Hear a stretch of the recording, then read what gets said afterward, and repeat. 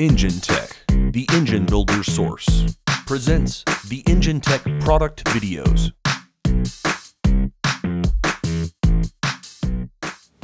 Something new in the Enginetech product offering are engine oil additives. This here is a CAM-SHEILD premium ZDDP break-in additive.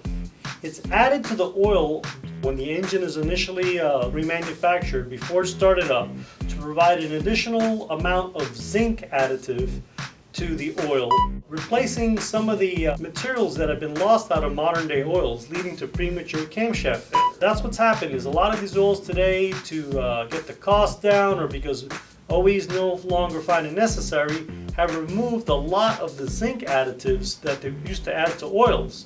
Well, good news for OE manufacturers, bad news for rebuilders, because that zinc is a vital part of what is needed in a remanufactured engine to properly break in the camshaft.